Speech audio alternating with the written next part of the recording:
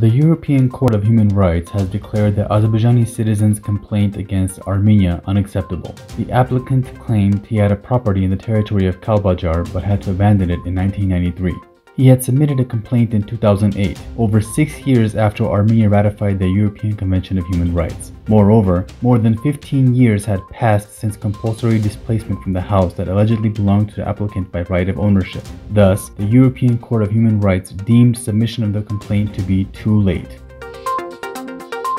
The Armenian opposition has scheduled a nationwide rally for Saturday. All the opposition structures urge the people to unite and participate in the actions. According to the representatives, this rally will be one of the most major rallies in Armenia. Meanwhile, they noted that following Saturday, new waves of disobedience will take place in Armenia.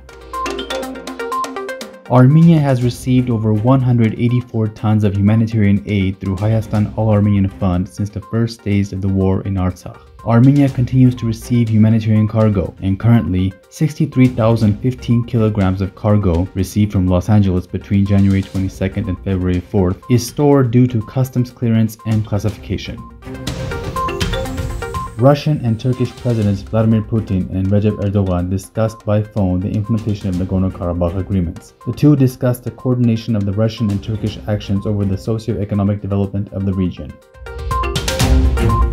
Moody's Investors Service has reaffirmed the Ba2 stable rating of the electric networks of Armenia, and this time for a long period. The company's rating is unprecedented in Armenia and the region. Despite the COVID-19 pandemic and war consequences, the rating has been reaffirmed, taking into consideration positive factors. A total of 191 new cases of coronavirus were reported in Armenia, bringing the total number to 170,011. A total of 4,266 people are currently being treated, while 161,790 people have already recovered. The death toll has reached 3,158.